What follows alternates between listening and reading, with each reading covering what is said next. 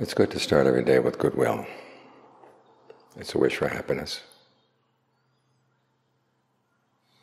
And try to extend it to everybody. Goodwill is something that's very easy for human beings to feel for some people. The people you like, the people who've been good to you. It's very easy to feel ill will for people who've been harsh to you, cruel, unfair.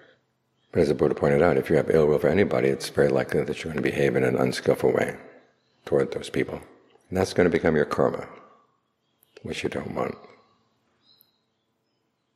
So instead you try to develop the karma of goodwill.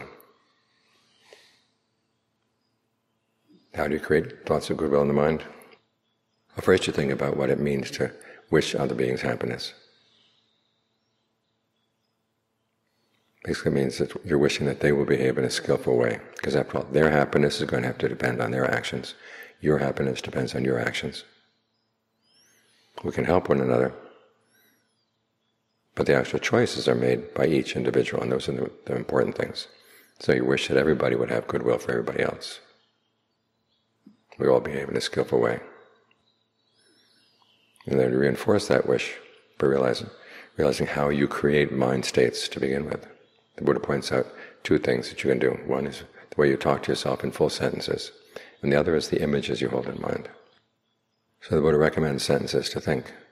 May these beings be free from suffering, free from trouble, free from oppression, free from animosity. May they look after themselves with ease. May these beings not have any ill will for anyone anywhere.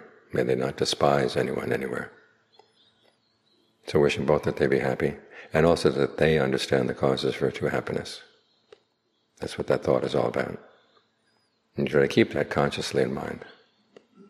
Even as you're dealing with really difficult people, tell yourself, may these beings be happy. May they not create the causes for suffering. And it helps to hold some images in mind as well.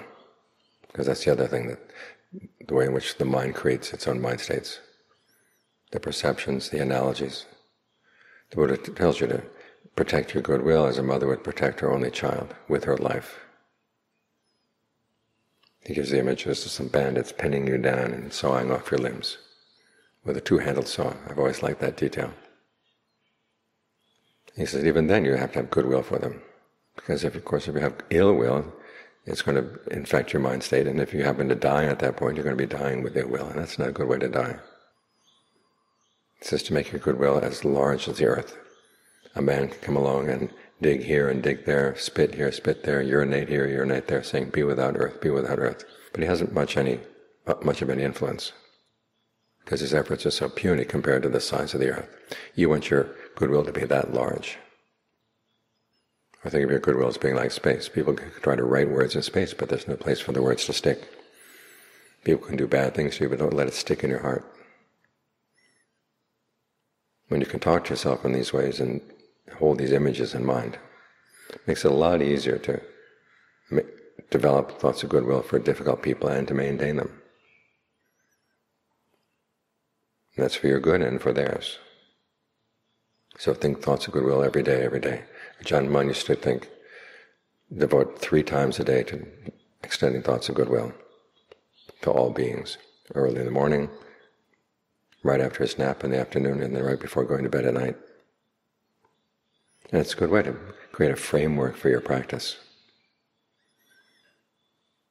Because after all, we're looking for the end of suffering, we're looking for happiness at last. And if it's built on any harm to anybody, it's not going to last. So for the sake of your happiness, think the good thoughts of goodwill for everybody every day.